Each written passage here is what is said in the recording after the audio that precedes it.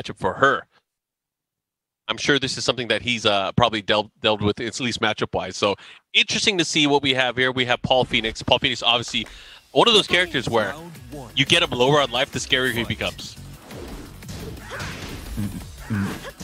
Let's see how El Negro, and you know, again, I mentioned this before, but the rhythm that he plays at, the pacing that he plays at, is not like the players here in America. It's actually very, very different. Ooh, so nice will launch. Binchang be able to kind of pick up on this? Yeah, like that's the thing. I feel like Binchang can definitely be like kind of thrown for a loop if not played correctly. However, I think it's more going to be, you know, based on the pace at this point. No break on the throw. And playing this character definitely will give you a little more insight, right? So I like going the opposite side of things, picking the Paul to see if you're going to be able to shut it down. Life leads slightly in favor of El Negro right now. Good punish. Nice. That was a perfect punish. That was so good. That string is definitely a little deceptive because you can delay it. But if she does finish that last hit of the string, it's always fun. Oh yeah, it's always looking actually pretty damn good, at least from what we've seen so far. And that first round obviously could have gone either way. However, Binchang with the patience at the very end. And look at that back turn, no punish there.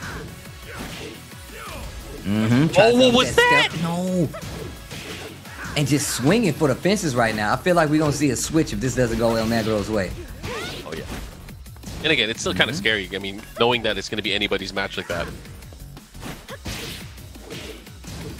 Well, I think that's step 2 that she's doing, actually. Yeah, it's Yeah, like, step 2, that move can lead to some amazing damage if she's able to land counter hit. Trying to thread it. Oh. Nice. Confirms the flash elbow into the follow-up attack. Oh, the old school mix-up. Down 1-4, able to hit. Whoa. Oh, this is going to hurt. Elbow, follow-up here. Wall. Bow. Big damage. Nerfed, but it's still big damage. Yeah. As big as can be, right? Okay, the adjustment here, nice. Oh, the side step down 4-2? Iron Mountain. Uh-oh, big damage. Goes for Oh, he ducked. The quick tech uses the blue stuff. El Negro. Oh, not gonna be able to slow down the groove at all. Binchang 3 rounds straight over El Negro in this match. That's the beauty of these longer sets now is you have a bit more insurance, a bit more time to adjust, to change things up. And we already know, as far as changeup goes, that El Negro has more than just Kunimitsu. Definitely has a Master Raven. And I think that's exactly what we're going to see here. I feel like those 3 straight rounds there was maybe a bit too overwhelming in that particular matchup against Binchang, and he's going to have to switch over to his main. Yeah, the Master Raven definitely kind of, it didn't come out of left field, but how effective it was, I felt like came out of left field. That would be my pick. I know it's only 1 game, and typically I'm like, ride it out. But now I'm just like, nah, I don't even play with your food. Like, if you feel like that's going to be your best shot, go with your best shot. Yeah, I mean, we'll see. I mean, either way, going back into the match right now, Binchang up 1-0 in this race to 3. Again, so important is this set because if you win here, you are going to be waiting in grand finals where you're guaranteed a top 2 finish for the tournament. True. And from there on, you only have to beat one more person. You only have to beat one more person to win the entire tournament. However, if you lose, you still have to play through the loser's final. And we know there's 2 very strong players there waiting. Very strong players. And even then, it's not a guarantee that you'll get in the top 2 or even back to grand finals. You're going to have to fight another grueling set. Yeah, and it's definitely one of those things is like 2 people are trying to win. You're on these last sets. Everybody's trying to win at this point. They're playing their hearts out. And on top of that, like they've done a lot to get to this point. So. And there's a switch that we were just talking about. Only a true master. And the precipice of fate. Oh, bro. This means that the wall game is going to be important. This is a pretty small stage. So wall carry is going to be crazy. In both of these characters, again, have both amazing options at the wall when it comes to damage, but also restricting their opponent's movement once they get them towards the wall can be really, really scary. Anyways, what are you doing here? What are you doing all this extra movement for? Just let me knock you out of there. Down 4-2. Oh, here we go. The pickup. He tried rolling forward. That was crazy. Yo, he was just dashing forward.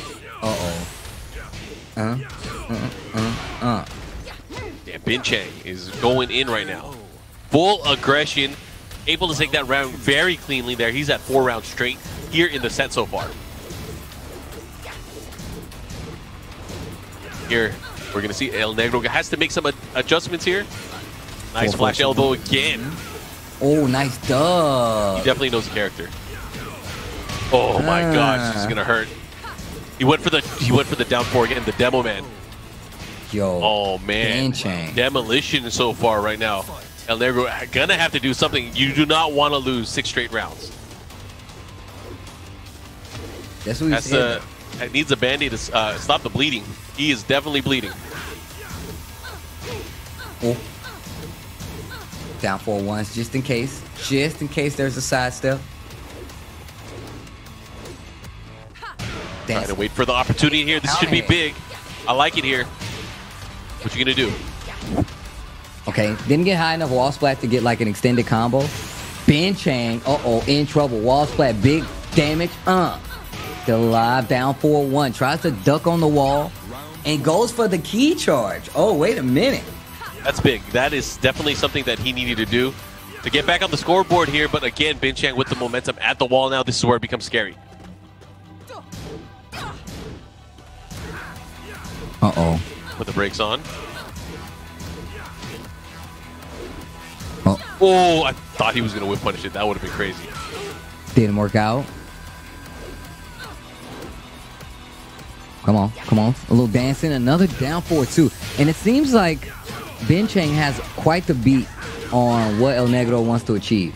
3 rounds straight again, and this is not looking nice. We said this was first to 3.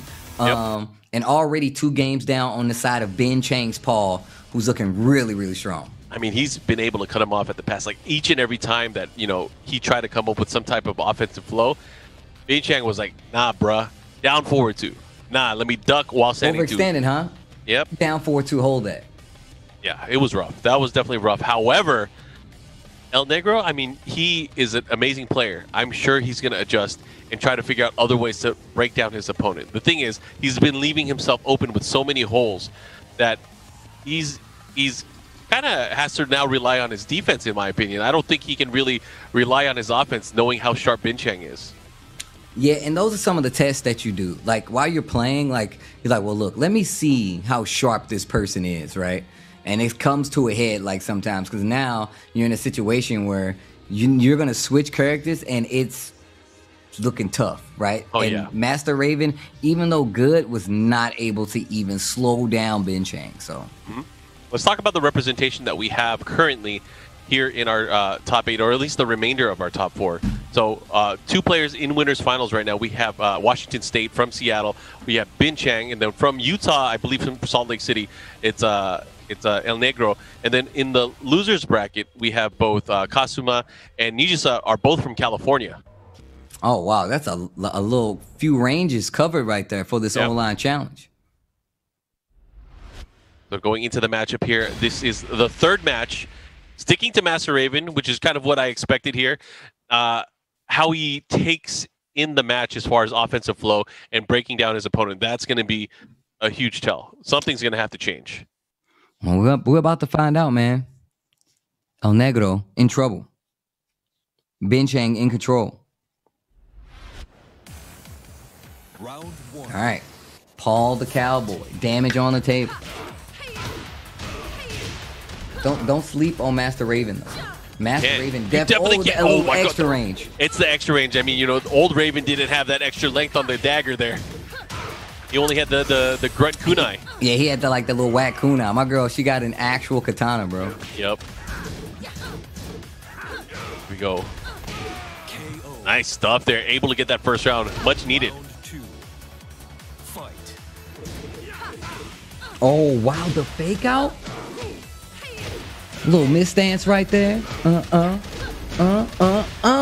man, he's definitely turning it up the way he needs to. Look at this. He is going nuts. Uh-oh. Not going to be a lot of damage. We got to be careful of the red dress. Nice duck. Oh, not fast enough, though. Party. Oh, man, I like it. Gets the wall bounce. Man, that was a long distance wall bounce, by the way. And could this be what El Negro was planning the whole time, is to get Binchang so comfortable? They can just start going nuts. And they can just smoke him. Yeah, maybe. Who knows? The long play, playing possum. Oh, he went Playing possum. Man, he's playing back pretty far. It's completely different from what we've seen early on. That's gonna hurt. Out of range, no duck. He needs to be careful. Any hit can do it. Oh my gosh. Mambo? This is gonna be big. Is he gonna get the wall? Yes. No, doesn't even need it though. 3 rounds straight to stop the momentum of Binchang? Wait a minute. El Negro? Wait a minute. He has definitely been playing possum. He just exploded in his face. What do we say about El Negro? Explosive player. Explosive player. So at the last breath of fresh air, he's like, I gotta go crazy. He's like, I guess I'll use it. I actually have to go crazy, or else they don't know. Yeah. Yeah. Well, that was a lot of TNT there. I don't know what Binchang's gonna do here. If he's gonna switch characters or not. I mean, we all know he has so many characters in his arsenal. Wouldn't be surprised if he switched. Would not be surprised in the slightest. Yeah, I wouldn't be surprised either. But why would you? You don't really need to, right? Like, that was just like a momentum round, I feel like. But it's always to be better safe than sorry. Better safe than sorry. However, there's something to say about, going with the characters that you're so used to that it becomes natural. And, for Binchang, I feel like it's characters like Claudio, right? Heihachi. Maybe those are the characters that we'll end up seeing. Who knows? I mean, I feel like you never know. The thing is that, like, that's why I said that. Like, the fact that Binchang has pulled out multiple characters let you know might be more comfortable with some of these matchups than the earlier. Like Paul versus Master Raven, or like, let's just say theoretically, like, you're like, you know what? What if I feel better about Geese, right? He's the player that will make that call and be like, you know what? I'm just gonna play Geese so I can get this W and get out of here, Maybe we'll see. Either way, it's going to be tough. A player like Binchang being able to come back after a 2-0 lead, I think that's going to be tough for any player. However, that explosion that we just saw was quite convincing. 3 rounds straight. Yeah, I mean, look, we've been talking about the no-round Browns. We've been talking about the domination of his opponent. But think about it. El Negro's still holding it down. Still alive in this tournament. There's the switch to the Claudio. Go with the comfort zone. All right, we're going back to the jungle. Back to the jungle. I hope your affairs are in order. Round 1. All right. Oh, he pulled out the Tim's and the rose shirt. All right, I'm with it. Oof. Instant. Oh my gosh, he just went in. And Binchang trying to cash in. Let's see what happens. Nice step. Oof.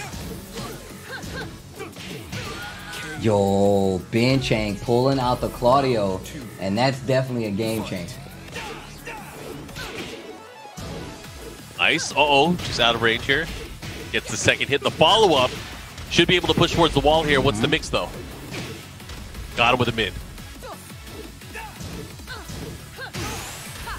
Oof. Slash kick. Looking to close him out here. He's going to have to be careful. Back to the wall. I like it. Back turn power crush. Let's go.